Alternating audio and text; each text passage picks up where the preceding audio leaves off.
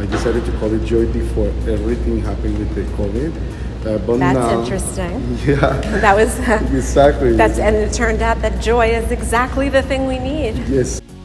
The same way, like I feel I'm entering a different alternate universe, and it's very exciting, but at the same time it's very relaxing.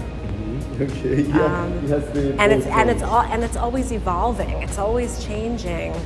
You know, in terms of what's being shown and who's being. That I had a chance to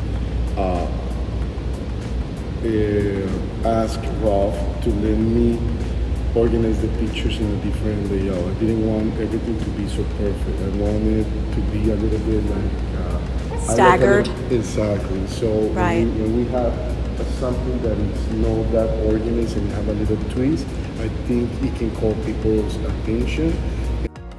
It's a bridge. So I'm under a bridge. In the moment I was on the bridge.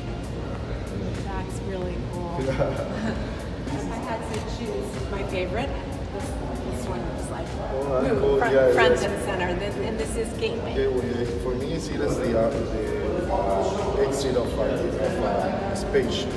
That's the way I see it. But it's just a sculpture in the Japanese neighborhood in Los Angeles. Okay. And limiting. This one has a caption. What you see is what you get. Exactly. So usually people don't see it, but there is the logo, the McDonald's logo. My God. Yeah. So I just did some color manipulation. Is it from underneath?